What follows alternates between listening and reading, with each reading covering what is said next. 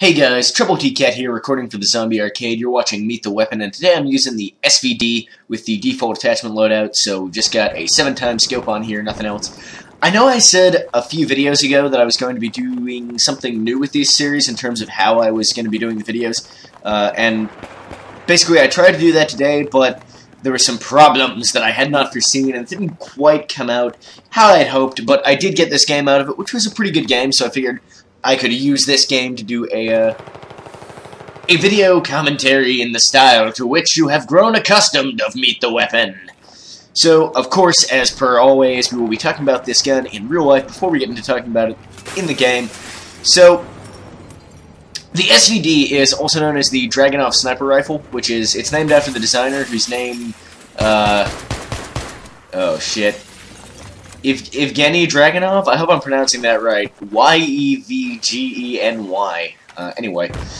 It's a semi-automatic sniper rifle developed in the late 50s and early 60s in the Soviet Union, and this entered production in 1963 after being adopted for use by the Soviet Union. It was a little bit unusual for its time, as the SVD was developed as a squad support, or sort of a designated marksman rifle, as opposed to being a pure sniper rifle. And basically the idea was that in the years following World War II, infantry squads switched from using semi-automatic and bolt-action rifles like they used in World War II to predominantly using assault rifles and submachine guns. And what that meant was that they basically lost a bit of their sort of long-range accuracy and fire ability, and the Soviet Union wanted to get some of that back by basically attaching marksmen to standard infantry platoons, and they wanted a rifle to do that. So they ended up choosing the SVD, and this gun is ultimately used in this role by over 30 countries, and this gun's actually still in use today, despite having first been manufactured in the early 60s. The SVD fires a 7.62 by 54mm round, so it's the same size as the round used in the PKP Pecheneg, although this uses one that is specially designed to be a marksman round. It fires it from a 24-inch barrel with a maximum range of a little over a kilometer. Although this gun is somewhat less precise than a pure sniper rifle, the semi-automatic fire and the barrel is a little bit less precise than a lot of pure sniper rifles. It's fed by a 10-round box magazine, and interestingly for a marksman rifle, this gun can actually mount a bayonet, which I guess it further emphasizes that this is meant as a squad support weapon, not, again, you know, as a pure sniper rifle. So don't be camping in any dark corners with this thing, motherfuckers! Get in there and kill people! Anyway, the rifle features backup iron sights, which in real life can actually be used in conjunction with the standard scope, so if they're too close for you to want to use your scope, you can actually, in real life, look down the iron sights while still having that scope fitted, that feature not in this game. And in real life, this is actually issued standard with the PSO-1 4x scope, which is also in Battlefield 3, but is not the default for this weapon. You have to unlock it. So that's the gun in real life. In the game, as I mentioned in the Mark 11 Mod 0 videos, I'm not a huge fan of the semi-autos. This is a 2 to 3 shot kill depending on distance. Again, sometimes a headshot is not actually going to kill in one hit, which I really don't like from a sniper rifle. And I guess, I don't know, I'm not a huge fan of sniper rifles in this game in general, but I tend to prefer the bolt actions because, basically, if I'm going to be using a sniper rifle, I want that higher precision, higher damage, higher punch.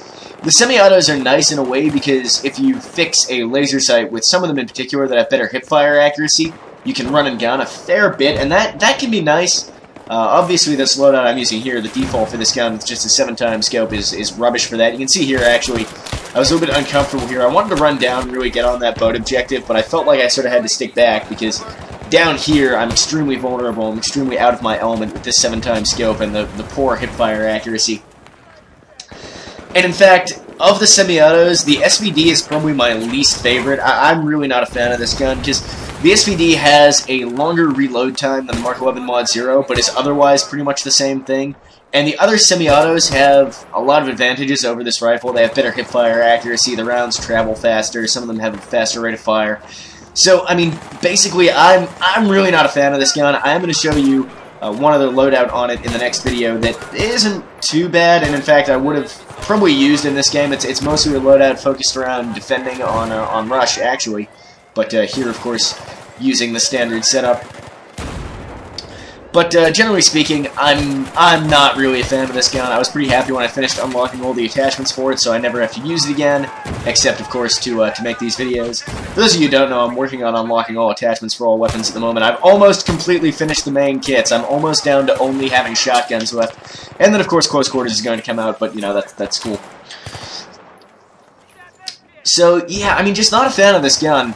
But, I don't know. It's not too terrible. I do decently enough with it in this game.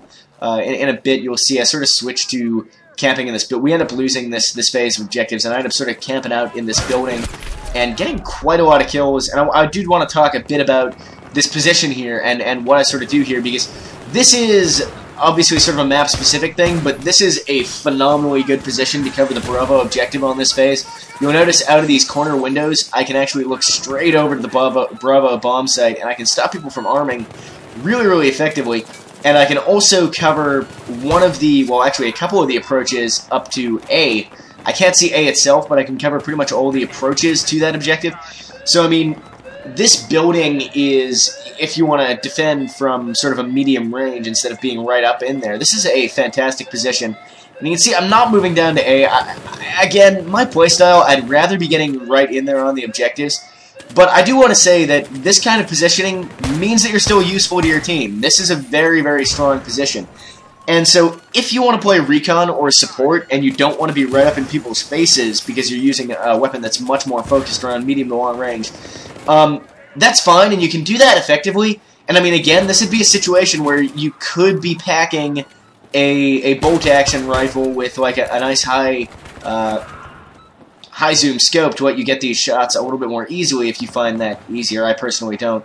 You could even position yourself a bit further away on some other maps, but you need to be, I'd say you want to be within 150 meters, even if you're using a 12-times scope, because at about 200 meters, because of the fact that people move somewhat unpredictably and stuff, it becomes really, really hard to actually kill people, and you're not likely to be able to do that much to defend the objectives. So you want to ideally be within about 100 meters, and you need to have clear sight lines on at least one of the objectives, and that's okay. You can say you're helping your team then, even though you're not somebody who's running in on the objectives, because you are still somebody who can actively cover and defend the objectives from that position. And you'll see in a bit here, I've got my spawn beacon and my tugs down. I find myself, eventually I get a bit distracted from actually covering the objectives, and I find myself sort of tied up with fighting inside this building using my pistol and stuff, because people keep coming and trying to extricate me. And you might think, at that point, it's better to just change positions and get the fuck out of there. But the thing about it is since this is a strong position, it's equally strong for the enemy team. It's a very strong defensive position for that Bravo objective. And if the enemy team holds it instead of my team, they can make it very, very difficult for us to defuse. They can make it a lot easier to clear the area around the bomb so they can go in and plant. And so, I guess what I'm trying to get at is that, while I do think that it's generally best, or at least it's my preferred playstyle, and I do think it's generally best to be defending the objectives in a very direct fashion, it can also be helpful to your team as a supporting role, as a recon or a support kit, which are sort of, yeah, more supporting-based roles, particularly the support kit, as the name implies. It can still be helpful to your team to hold a strong point somewhere other than the objective, if it's somewhere of strategic importance. So when it comes to, like, I'm not encouraging people to, like, strong point on a hill 500 meters from the objective where they can barely hit anything and it's of no real significance. But stuff like this is a reasonable way to play the recon class that is still helpful to your team. So, I mean, don't be afraid. Like, don't feel like you necessarily always have to be running in onto the objective at all points in time.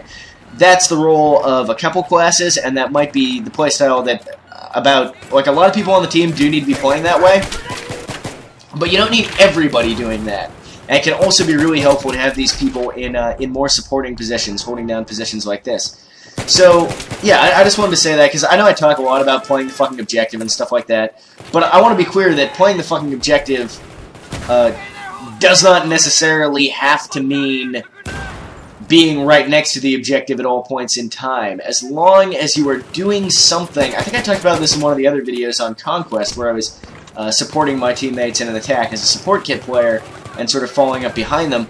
As long as you're doing something to put pressure on, to defend, to guard the objective, as long as you can directly attack the objective in some way, even if it's from kind of a distance, that's okay, and I'm not going to be that mad at you. Just make sure it's a distance where you can actually be effective, for fuck's sake. Anyway, I went, I think, 23-11 in that game. A little bit hard to see in my preview window there. Thought it was a decent one. Let me know what you thought of the video, and until next time, Troubletcat out.